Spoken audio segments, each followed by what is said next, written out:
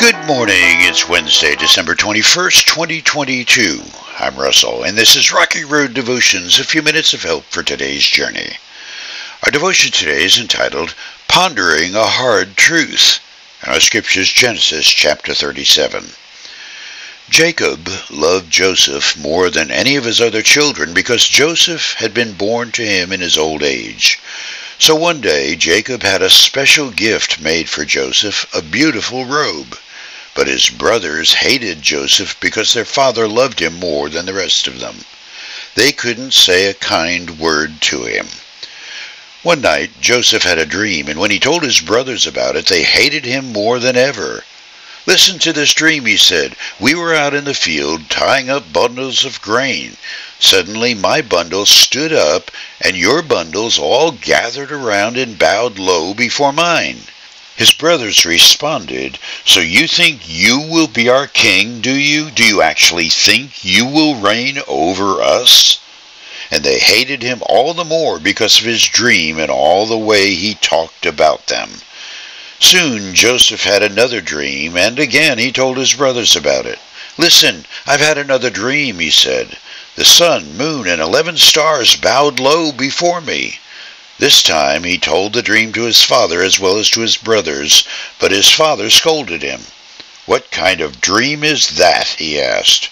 "Will your mother and I and your brothers actually come and bow to the ground before you?"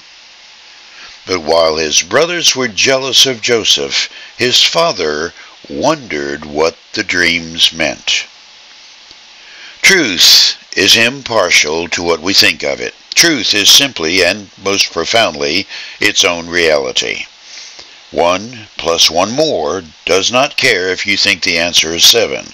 It will always be, as reality demands, 2. The difference between Jacob and his older sons was that Jacob entertained the possibility of truth told him by his youngest son, a truth whose Joseph's elder brothers refused to acknowledge. This truth was what Joseph was given in a dream concerning the future when his older brother's hatred of their youngest sibling would come full cycle. Eventually, the brothers and even their father would be dependent on Joseph's forgiveness.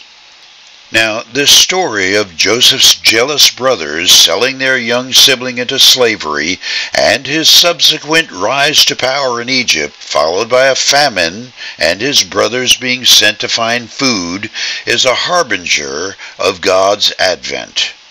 The birth of Christ and the dream, even of Jesus' disciples, of a political Messiah, sold for 30 pieces of silver to the cross, is the fulfillment of Joseph's hard life with its ultimate victory, punctuated at last by his magnanimous forgiveness of the ones who persecuted him.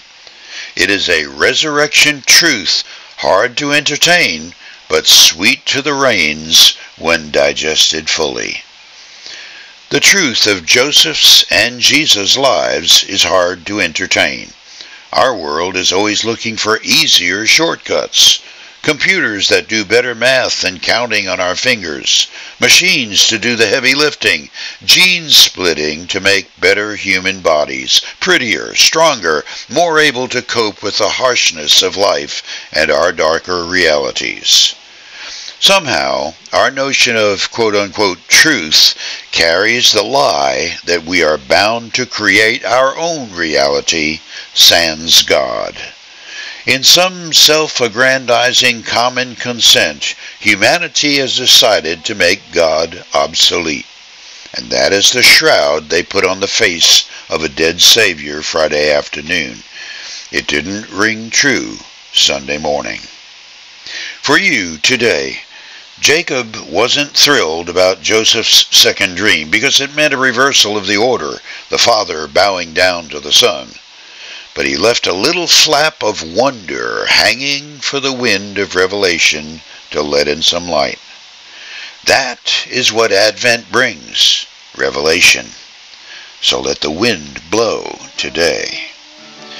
You chew on that as you hit the rocky road. Have a blessed day.